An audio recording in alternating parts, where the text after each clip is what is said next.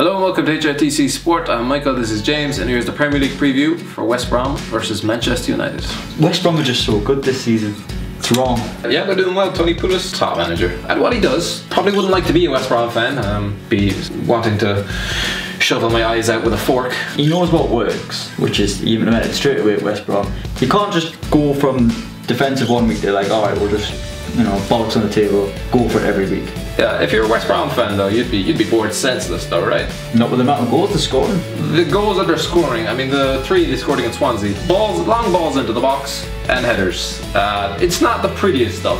If West Brom fans are unhappy with Tony Pulis and want to hire a more fancy manager and then potentially get relegated, they're well into it. Good for Man United to get back-to-back wins. They're almost getting back to grinding out results. Finally, their players are starting to live up to their, Paul Pogba's not quite playing like a 90 million player, but... Well, he scored and got an assist yesterday. Yeah, that's 25 million. Zlatan Ibrahimovic came in for a lot of criticism at the start of the season.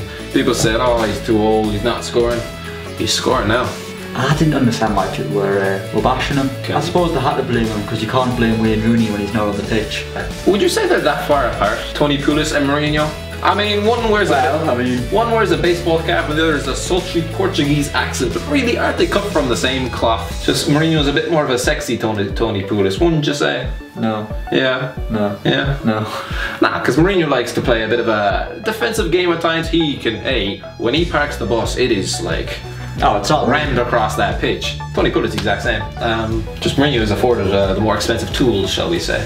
I just don't want to argue it. I haven't got a point against it, but I feel dirty agreeing with it. Well, for all of Man United, it's good form. I feel as though this could be a draw. Plug my bottom on the fence and say 1-1.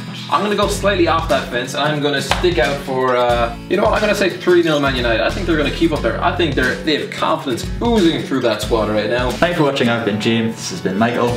Please remember to like, share and subscribe.